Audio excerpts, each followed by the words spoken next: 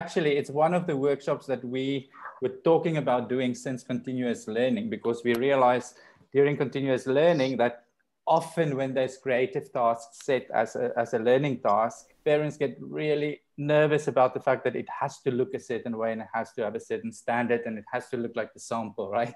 So this is a good opportunity then for us to share this whole debate about process versus product. And that's a debate that's been going on in the education field for decades.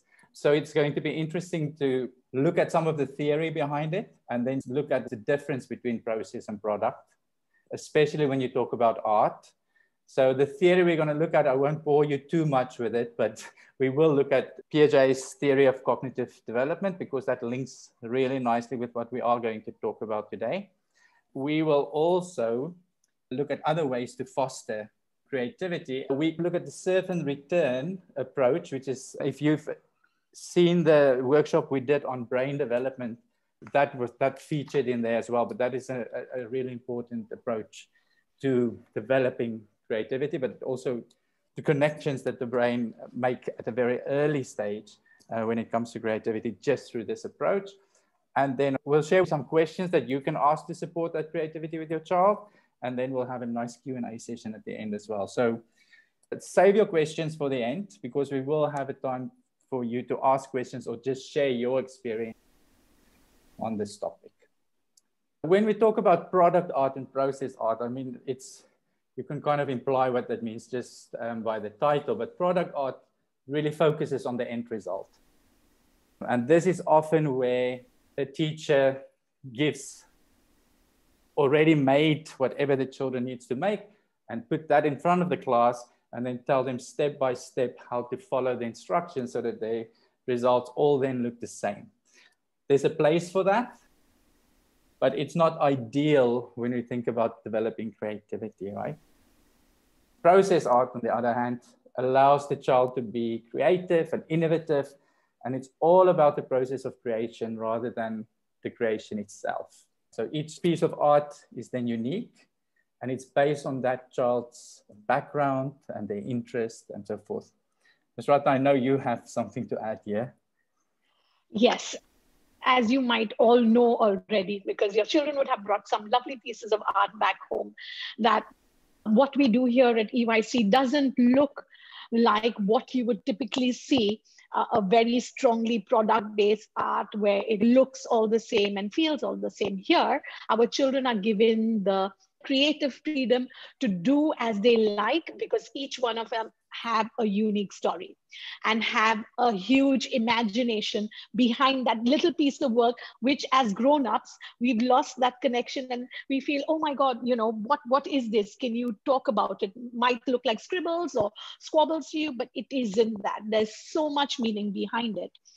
Whilst children have a huge imagination, over here, sometimes when you're discussing product and process art, sometimes children do need some kind of inspiration. Now, that inspiration doesn't necessarily need to come from a finished product. So if your child would like to draw a tiger and says, Mommy, I do not know how to draw a tiger. Can you draw it for me? Or can you show me how to draw it? All the teachers in EYC believe that sometimes children do need inspiration. Now, that inspiration doesn't need to come from a beautiful drawing of a tiger. It could be from a small world animal that they might have in their toy cupboard, where it's a tiger or a plushy tiger toy, which they look for inspiration. And then you talk about the different features and what might the tiger have. It has 2 big eyes, it has 2 pointy ears, some whiskers. So you talk through the whole process and then give them the creative freedom. So here you've given them the inspiration, but the inspiration has not come in a form of a finished, beautiful product, but it has come by a different form, a different media, a different material, where they've drawn upon those features and produced it for you. Right. So sometimes children do need that. A product-based approach to art sometimes have unintended side effects, which may include low engagement and motivation because it's not something they're interested in doing in the first place. Low self-esteem because you show them a product, and if they don't live up to that expectation, they might feel that they fell short or they don't have the skills to meet that expectation. Whereas for process art, the benefits is just the opposite. It's a higher self-esteem, a lot of engagement, because for them, it's their piece of art that they are doing. They're more motivated to do it. And because there's no right and wrong way, they are not going to feel that they failed in any way. So the cognitive skills are also enhanced through this process of art. And then speaking of those cognitive skills, that moves us on to the theory that Piaget shares. So you might be familiar with this. And those are the stages of cognitive development that Piaget identified many, many years ago, and it hasn't really changed. The first stage for us is that sensory, where children just, it's all about the touch and the smell and what they see, but they don't really put a lot of meaning to things. The stage that we will focus on is the pre-operational stage, because that's where all of our children are at, not most of them, right? There's nursery and reception. All of them are at this stage. And that stage typically can be characterized as children starting to connect meaning to symbols. A picture means something to them. If they see a McDonald's sign, they know that's McDonald's. So that's when they start making those kind of connections. And then at this stage, they also tend to be very egocentric, that you'll know. And they struggle to see things from the perspective of others. So like, it's just my way, and that's the highway, there's no other way. And then while they're getting better with language and the thinking, they still tend to think about things in a very concrete terms. And they also struggle to really differentiate between fantasy and reality, which is the perfect time for them to be creative, because they can't do that, right? It just goes in all kinds of directions. Now, the world of these preschoolers is one of imagination and magic. And for many children, their creativity will reach its peak before the age of 6. So after which it will begin to decline with the onset of formal schooling. So this is the perfect time to kind of engage with that and make sure, because if a child has a strong sense of creativity now, at this age, it's more likely that it will continue further on in their lives. So by the age of 3, children have officially entered that pre-operational period. And this is the hallmark of which is the ability to use symbols to represent meaning to different things. His fine motor skills are developed enough by 3 years old that they are able to hold a pencil or a paintbrush and start those first steps towards mark making. So it's a very interesting stage, and this is the stage that we do want to tap in and foster creativity. So let's share some ways in which we can foster creativity with our children. So we have some top tips that we want to share, and then we'll move on. First off, encourage creative problem solving. So ask your child open-ended questions that have no right or wrong answer. And then encourage her to tell you why she thinks as she does. So if you look at this beautiful picture, here is a little boy in my class who had made this lovely house for lizards. Now, how did this whole thing come about? In the morning we came to school, the children spotted a lizard in the classroom. And that sparked a whole conversation saying, where do lizards live? What do their homes look like? And like we know that lizards currently in cities like Malaysia, they're literally living up our buildings and our walls. Sasha said, lizards have really special homes. I was like, okay, do you think we should build a home for lizards? And that started this whole conversation of what we are going to build. So he's saying, yes, let's go get blocks, let's go get our lizards, and let's build a home. So here he's built this elaborate house for lizards, which we might know while we as adults, that probably a lizard doesn't live in a home like this. Here, there's a fine line between their imagination and creativity and what is right or wrong. So sometimes when you're talking about non-fictional topics as well, while they're at this age, they still have a wild imagination, which might not look like the actual habitat of an animal, but hey ho, he wanted to build this house and we built it. And that was such a huge topic that that house stayed there, hoping that the lizard we found in our classroom would find its way there after we left the classroom. So as much as I wanted to give him that kind of information about what an habitat of a lizard is, I did let him foster his imagination and let it come out in a creative way and saying, okay, here's your lizard home. It might not look like the real lizard home, but it's still not wrong. It is still right.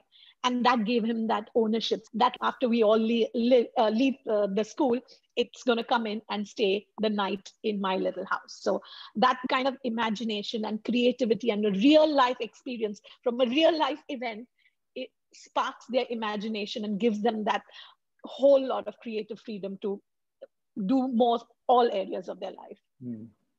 So we will share with you a list of questions that you can use to support this creativity with your child. And one of those is here as an example. So you could ask something like, what could happen if dogs could talk? Or would you rather have no nose or no eyes? And why? And then you should accept any answer as enough and then build further on their answers by asking more questions and show that you're curious about what they are sharing with you. The second top tip is invite your child to create. So create opportunities where they can create. Make sure you have recyclable materials in the house that they can use to junk model like they do in class. And then also give them a list of things to find. So for example, something that has a color, or so find 2 smooth objects, find 4 things that smells nice so that they can start that creative process very naturally. Can see a little Susie there with her hands in the face. I would like to chip in that if parents really have a creative area in their house, a designated space in the house where the child is allowed creative freedom. And when I mean creative freedom, it means that that place is safe enough for your child to, probably for their messy play, for them to kind of explore with resources. And again, like currently, I mean, I know the older parents have visited our classrooms, but for anyone who's joined in new, all resources, when we say art and creative resources, are all in our children's reach. Everything is accessible. Paint bottles, glue, scissors, everything is accessible for them to get. We are not worried about them spilling the paint. We are not worrying about them spilling all the sequences on the floor. Well, if that happens, that is going to again lead on to another kind of sense of responsibility of tidying it up and using things properly. So if you can give that little space where all the resources are kept freely for the children to use, and you trust them instead of you pouring the paint out for them, maybe they can take the paint on their own, they can take the glue on their own. They have that creative freedom and responsibility of accessing everything on their own. That would go a very long way. And making a little creative trolley or an art trolley with all the resources available would be just the most perfect way to kind of let them go wild with their imagination. So I would strongly suggest that if you all have a dedicated area in the house where the child is allowed that freedom, and give them those resources.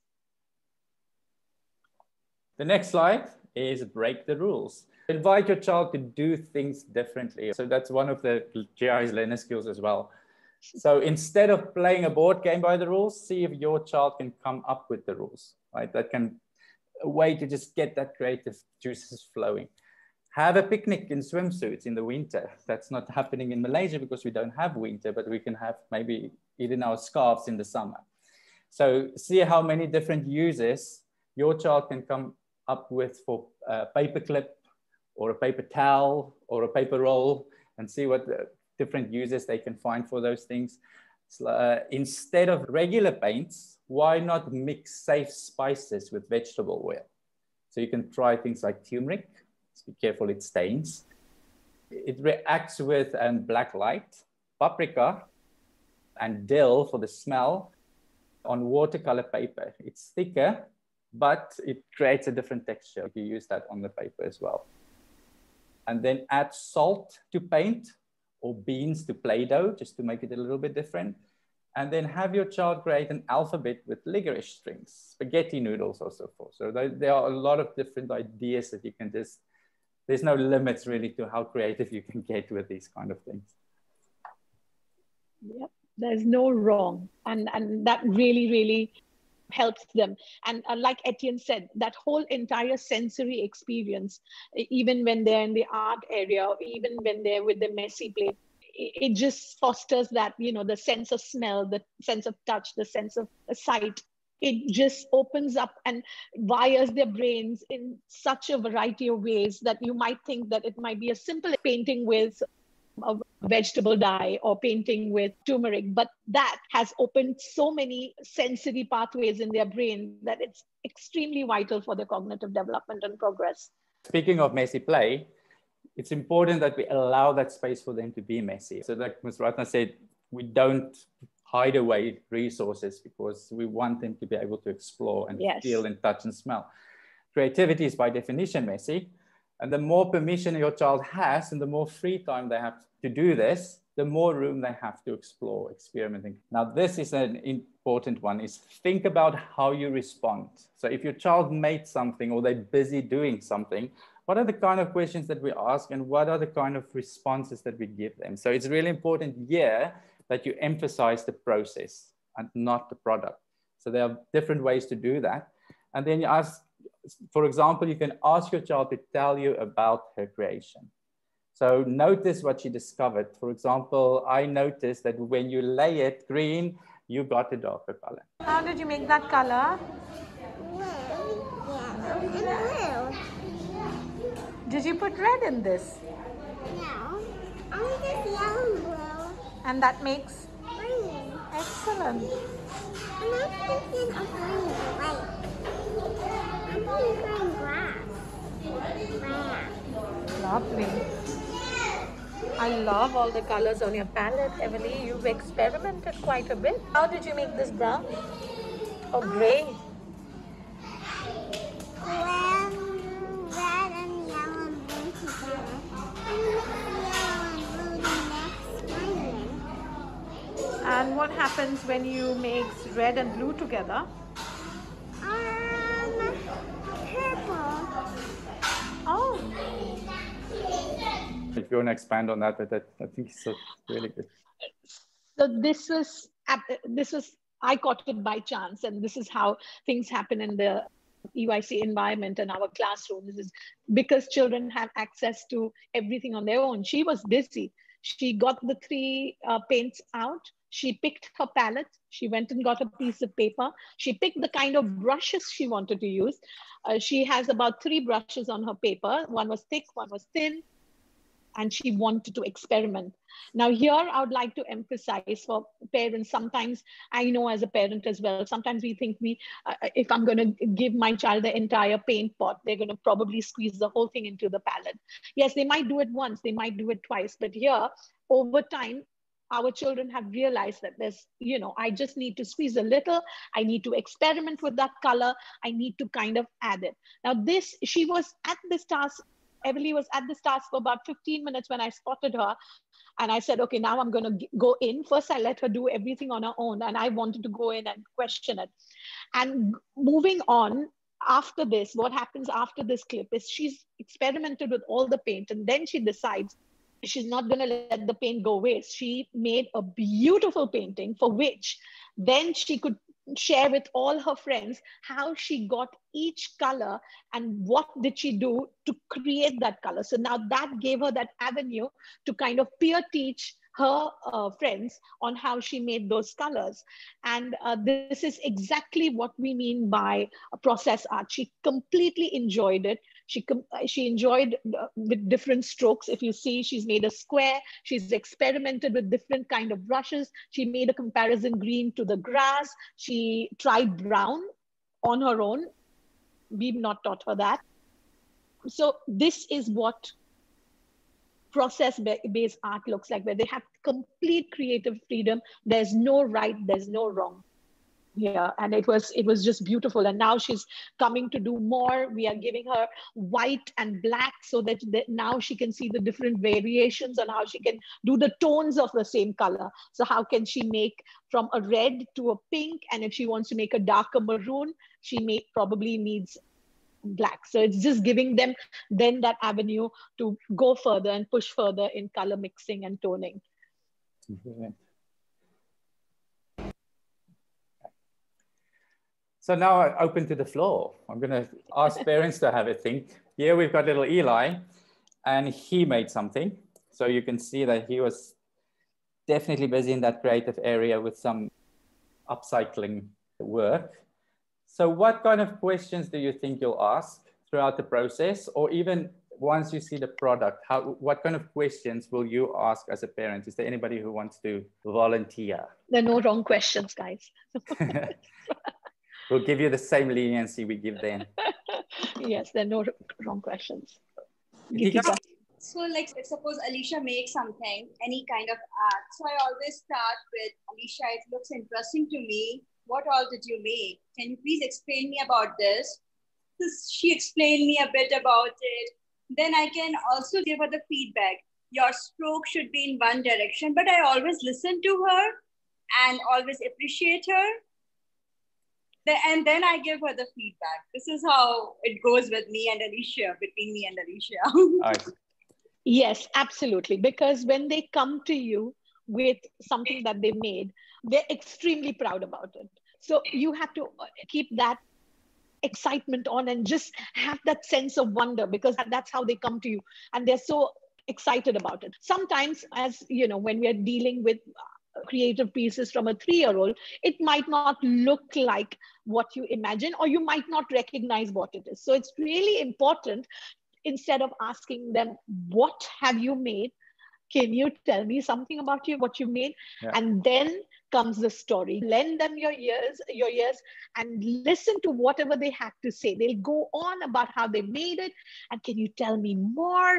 And what else did you use? What did you use to make this? So then it makes them think about the different materials they use, the tools they use, the process they use. So basically, you are kind of rewiring again their brains, and they're going through the whole process cognitively and mentally with you, and that's strengthening how they went through the process.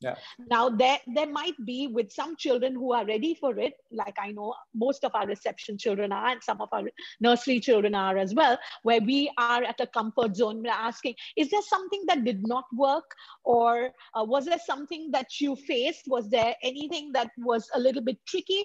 And they might say, oh, you know, I couldn't stick the bottle with the glue. Saying, oh, then what did you do? Like, how did you solve the problem?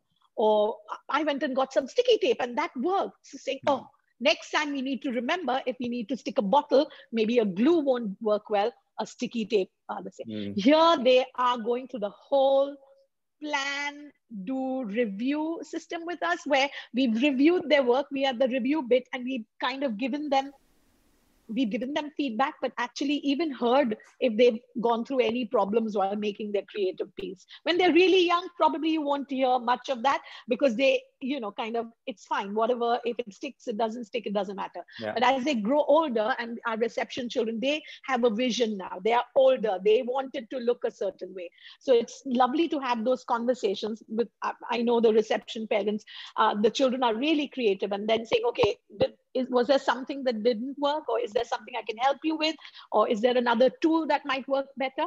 And then have those discussions. But it's really, really important to have those conversations with the children, and of course applaud them, give them that kind of sense of pride and joy, and share it. You know, if at this point you would say, okay, let's take a photograph and share it with your grandparents, or let's take a photograph of this and put it up on the wall, or, you know, giving them that sense of pride makes them again extremely liberal to make those choices, and that self-confidence is just going to soar.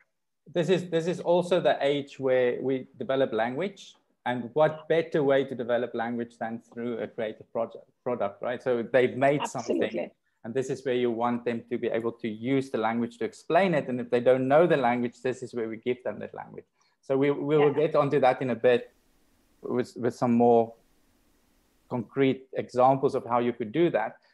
But another area of, I mean, if you think about it, a child's brain develops before the age of 5. That's when the full brain has developed, that they will keep for the rest of their lives as an adult, right? So that by the age of 5. And every second there are a million new connections made in their brains at this age. Millions of new connections, right? And we control those connections as educators and as parents. We are the ones who steer those connections, and the connections that are made and kept working, those are the ones that will stay there, but the ones that we don't use, those are the ones that die off, right? So you are born with all your brain cells before 5, you lose them after that. You can connect them again, it just takes more effort, but for a child at this age, this is where we want to make sure that those connections are there, especially for language development. And then another layer to that that's an important one is emotion. So also not just asking, so what did you draw? What color is it? But asking, how does it make you feel if you look at this? How does the blue color in the, why did you use blue for this? And how does that color make you feel? So that they can start also to attach their feelings to things. So that's a very important aspect of this. Right, so one more picture, we can look at this one as well, because it is a good example.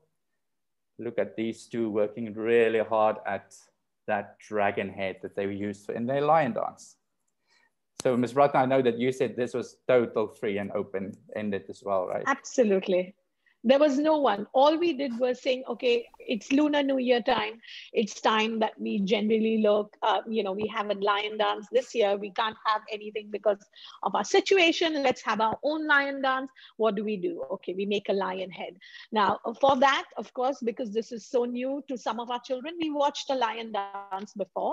We watched it on screen. We said, this is what we need to do. We need to make a head for which we need a box. So on the previous day, we painted the box and that was done. Then all we did was just leave the next day when the box was dry, loads and loads of creative resources. They don't have to be fancy. They don't have to be perfect. It's everything that we have in our EYC cupboard, which was put on those tables in little baskets. And all we did was just left them to it. They came there on their own without any adult. There's only one adult sticking the eye in this picture, but they literally came as and when they chose, came and added their little personal touch, their little bit, and they left. And then we had a beautiful lion head, which was out of their imagination, out of their creativity, and their, what they had observed and what a lion head or dragon head looks like. And they came and did it. Here, it was extremely independent. Everything was theirs. Everything was left to the child to do it. There was no adult intervention at all. And we had a lovely lion head at the end of the day. I did share this in that brain development workshop we did as well. But child and adult relationships that are responsive and attentive is crucial for forming those connections in the brain at this age. And one way to do that is through this serve and return approach to building the brain. So I'm going to share this video, fingers crossed that it plays as smooth and without too much buffering. You know that you can help build a child's brain? Those are bananas. Everyday interactions can have a big impact on developing brains throughout childhood, starting even before babies can talk.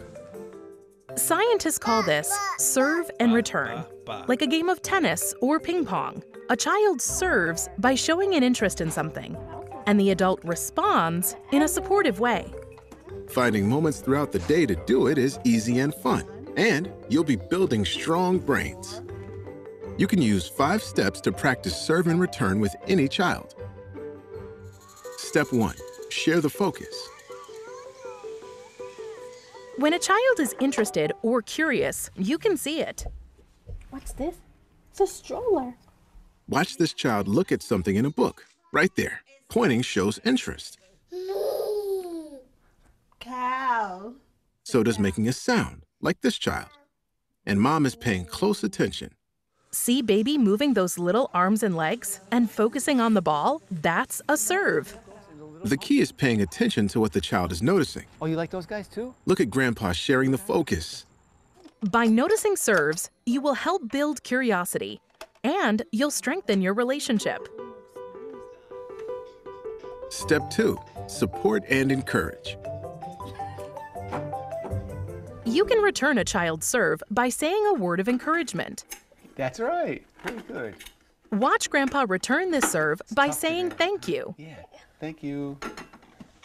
Even a facial. Sorry.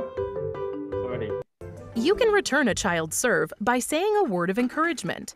That's right. Very good. Watch Grandpa return this serve by saying thank you. Yeah.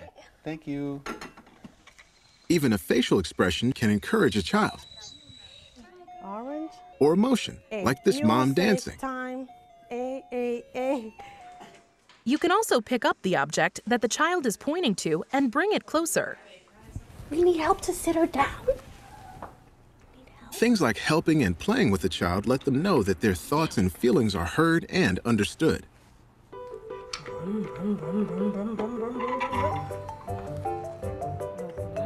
Step 3, name it. Yeah, the puppy. See the windows, the house. When you return a child's serve by naming what they are seeing, doing, or feeling, you make important language connections in their brain. He's got bumps all over him, huh? This brain building happens even before a child can talk or understand your words. You can name anything: a person, a thing, an action, a feeling, or a combination. Clean up, everybody do your shit. When you name what a child is focused on, you help build understanding of the world around us and what to expect from it. The baby's sitting. Ooh, the baby's sitting in the back seat of the car. You like those? Those are raisins. You have raisins all the time. Naming also gives a child words to use later and shows that words are important to you. Step 4, take turns back and forth. Taking turns helps children learn self-control and how to get along with others. Waiting is crucial. When you return a serve, give the child a chance to respond. How are you? I'm good. How are you? Note that the caregiver waits here for the next serve.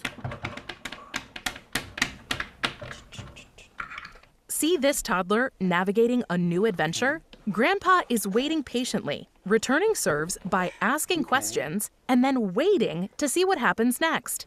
You want to cover it? Yeah. Are you cold? Yeah. I'm going to put this over your lap like this, okay? There. Do you like that? Yeah. Oh. By waiting, you give the child time to develop ideas and build confidence and independence.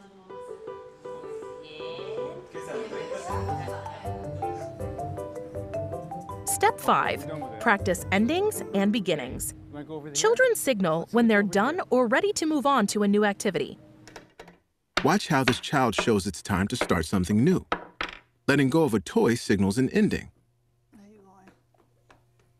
Then picking up a new toy signals the next beginning. Want to play with the giraffe? Sharing the focus is important in this step. Ooh, the big eagle. Because this mom is sharing the focus, she notices when her child is ready to end one activity and begin something new. X, Y, and Z. When you can find these moments for a child to take the lead, Want to try this one? you support the child in exploring their world Would you like to play with something else? and make more serve and return interactions possible. Sit there. Serve and return interaction is critical for a child's developing brain.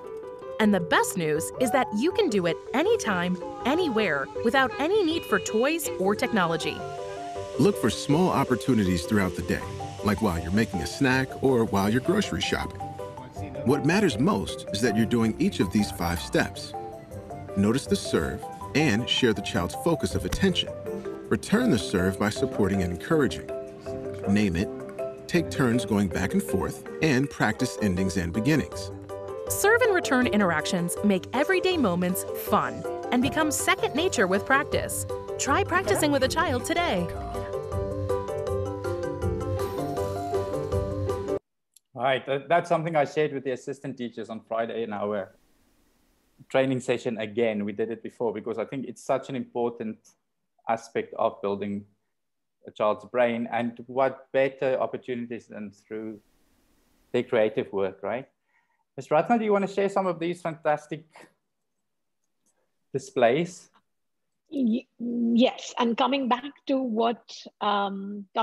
their creative freedom, yes, celebrating, like I said, goes a long, long way for children. Every display in our classrooms and our environment is purely child's work, inspired absolutely by themselves. If you see all that, the walls are filled with open-ended art, things that they've done on the easel on their own. You see none of them look the same. If you look at this display of their happy faces, this is the one that they did, a self-portrait of themselves when they started nursery. And they all look different. They all look very unique in their own special ways. Yes, you might see a whole array of different kind of features, where different stages where children are only kind of drawing using circles. Some of them are drawing features, some of them have, you know, their bodies drawn and lots of details, but that's all right. Every child has a different age and stage at which they develop, and if it doesn't look the same but for them it means the same, that is the most important. As long as they say that is their face, and if they've given meaning to the marks that they've made, that's what we look at, and that's what we need to foster at home. One thing that I would like to remind parents would be that the first thing that you need to get rid of, if you have in your household, is an eraser or any sort of duster or anything where children say, oh, this is a mistake and let me erase it. That concept doesn't need to be in a 3-year-old's mind or a 4-year or a 5-year-old's mind. That comes much later when they start refining their work. But at this stage, when it's so exploratory, and I mean, where children are just purely exploring, there are no mistakes. So please do not model with an eraser when you are drawing or you are doing something. Stay away from using an eraser. Make do with what they're doing, because sometimes children, that kind of brings their self-esteem and their self-confidence down. When it doesn't look the same, they start erasing things and saying, no, that's not right. Let me erase. And if you can get rid of the eraser, even while they're writing, even if it doesn't spell, you know, reception children are beginning to write words and simple sentences. Even if it doesn't look the same, it doesn't sound the same, it's absolutely fine.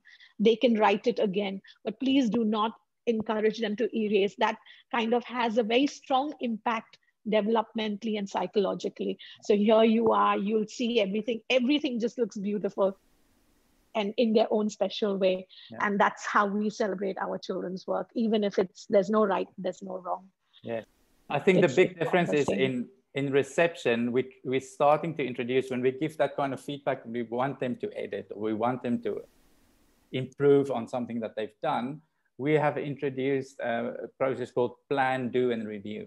So you see now at the reception, it's when they are at a stage where they can make decisions on what they want to do. They're not that easily drawn into activities that they're not 100% interested in it anymore. So if they were expected to do something, they would very easily quickly do it and then come back to you and say, I'm done. So the strategy for us is to say, okay, let's look at this again. Now I want you to go back and plan, then do and review it. So if they go through that process, they get used to the process of editing. So, or they quickly draw a picture, but you know that they didn't put all the effort into that you wanted them to put into it. So then we say, okay, let's go back. Let's plan what you're going to do. So first plan it, then you do it. And then the next stage is look at it again. Are we happy with this? Is there something we can do better? Is there something we can improve? What if we did this or did that? Would that make it even better? That brings us to the end of our babbling. So if there's anybody that would like to share any of your experiences, or if you have a question to ask, this would be the time. Just happy with the information? I will make sure that all the information, these slides, I will upload to the parent portal, so it will be available. And then also there were some articles and things that really interesting information that I will also make sure that that's on the parent portal as well for you to access. And then any parent who missed out on this, you can let them know that they can also go back and view that. The next parent workshop is, I think, in 2 weeks' time. And that will be Miss Natalie and Miss Kate also doing a fantastic workshop on some ideas on how to play purposely with your kid, maybe during the Easter holidays, but it's all about purposeful play. So it's another workshop to look out for. So thank you for your time. Ms. Ratna, thank you for all your ideas. Thank you. Thank you all. See you around. Thank you. Bye. Have a good day. Thank you. Bye. Bye. Bye-bye. Thank you. Thank you, Mr. Etienne. Thank you. Take care. Ciao, ciao.